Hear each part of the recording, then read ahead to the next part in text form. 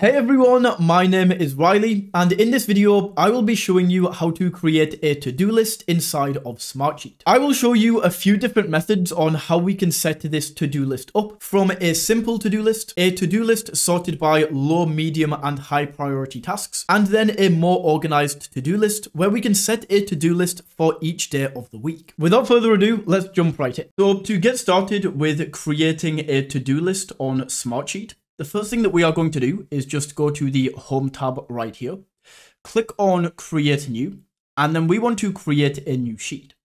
So we can click into this, and then we can name this sheet. So I'm just going to call this To-Do List, and click on OK. And just like that, it's going to open up this brand new blank Smartsheet where we can go ahead and create this to-do list.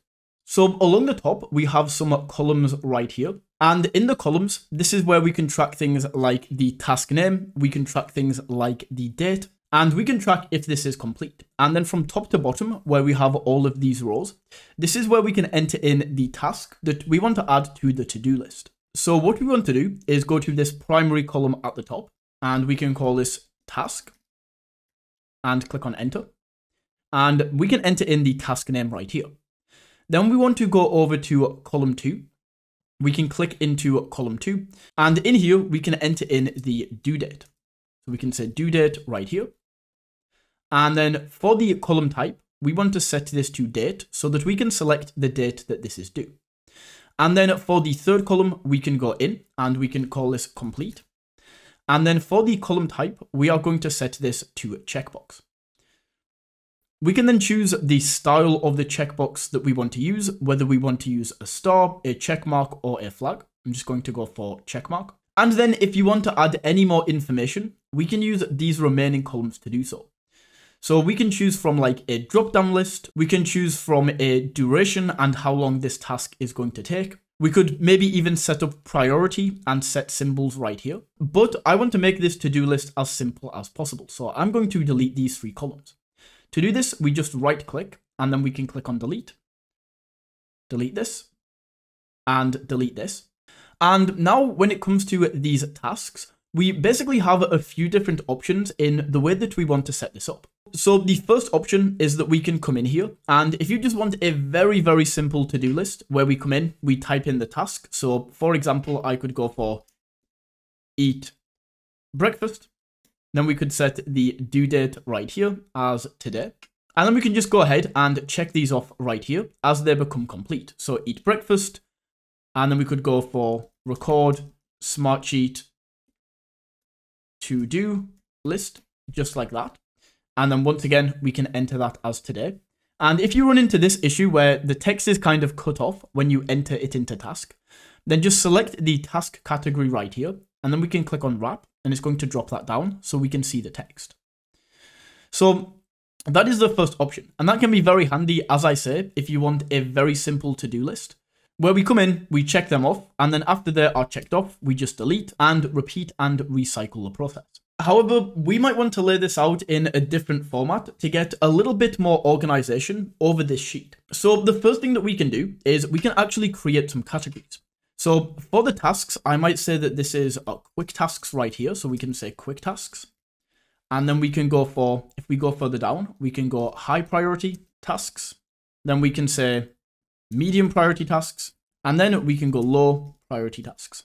And then all we would then have to do is just fill these in with the tasks underneath.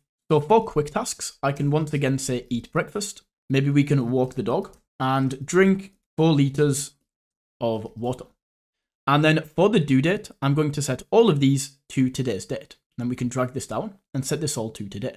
Then for high priority tasks, I could come in and say that this is record, to-do list video, edit video, and upload.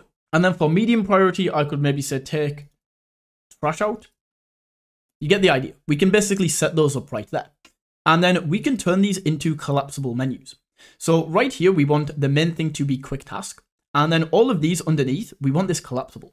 So to do this, all we are going to do is we can either click on each individual task and drop this in to indent this. Or an easier way to do this is to highlight them all of the tasks that we want to indent. And if we click on this, this is now a collapsible menu. So I'm just going to delete these two rows right here, and we can say delete row. Then for these high priority tasks, we highlight these and indent. Then we can drop these down. And then these two rows we will delete. And then for this medium priority task, we can drop this in right here. And then low priority tasks, I will just say, let's say meal prep. And then once again, we click, drop this down, and then we want to delete these in the middle. Now, we could even add a splash of color to this chart. So for example, quick tasks, we can highlight all of this. And then up here, we can choose the color for these cells. So for quick tasks, we might set this to like this blue color right here. Then for high priority tasks, we can set this to red because this is super important. Then for medium, we will set to kind of like this orange color. And then for low priority, we will set to green, just like that.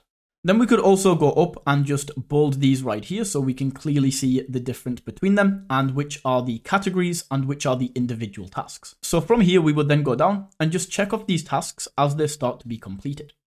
So that is one method that we can use to organize this. I'm just going to set this all back to the default. And another way is we could be even more organized and set this up like daily and weekly. So as an example, the current month it's the back end of July, so we could start this for August. So in the task name, we could set this to August. Then we could go down, so August, September. And then we could say October and November. And then in here, underneath this, we could say that this is week 1, week 2, week 3, and week 4, just like that. And then we can go in, indent these once again, and this August is now a collapsible menu. So we will do the same thing for September. We can actually just copy and paste these, just like that. Then do the same for October. We actually need an extra row here. So I'm going to go to November, insert a row. Then we can add that in right there. We'll do the same for November right here. Perfect. Then once again, we will select all of these, indent, select these and indent these into October, and then select and indent these into November. So once again, we now have these collapsible menus for each of these months.